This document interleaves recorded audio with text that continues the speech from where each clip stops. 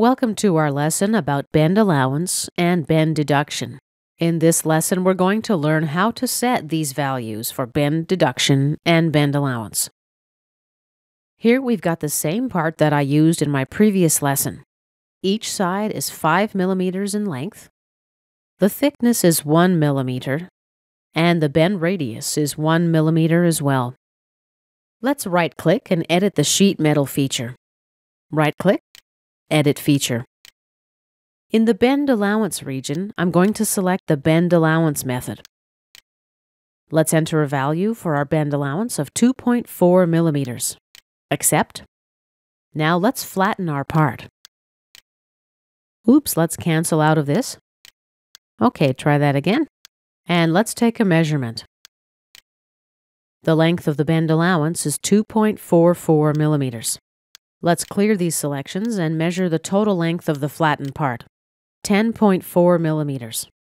To review the formula we learned in our previous lesson, the flattened length, or the length of the flattened part, equals L1, the first length, plus L2, the second length, minus 2 times the bend radius, plus the bend allowance. As a result, we have 10.4 millimeters. Let's change the bend radius of our feature. Let me just exit the Measure tool. Right-click on Base Flange 1, Edit Feature. Let's change the bend radius to 2, Accept. And let's measure the total length of our part now. Surely enough, we've got a length of 8.4 millimeters. Close the tool. Let's edit our part again. Right-click, Edit Feature. I'm going to check reverse direction. Click OK. Let's check the length of our flattened part again.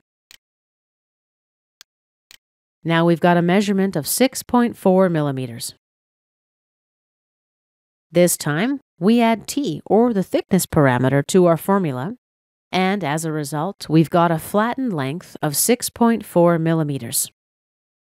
Now let's measure the bend allowance of our part.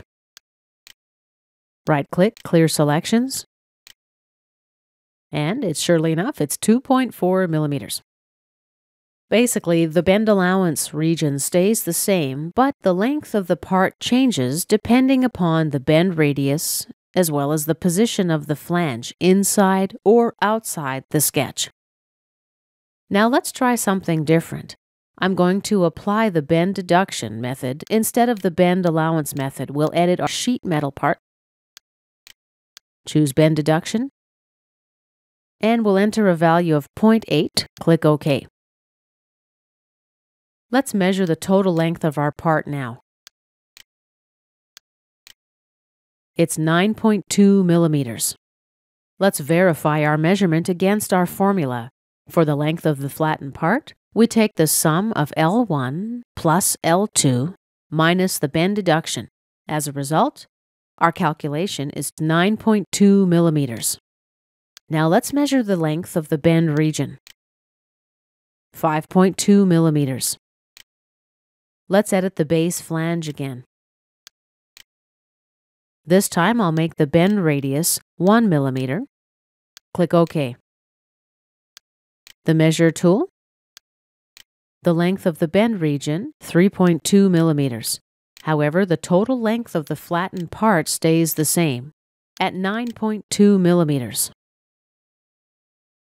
You may find that all of this math seems a little intimidating for now, but once you've applied it a few times, it's really not so bad. At the end of the day, how you apply bend allowance and bend deduction depends upon your own idiosyncrasies as an engineer and those of the company you work for. Each method has its own advantages and disadvantages.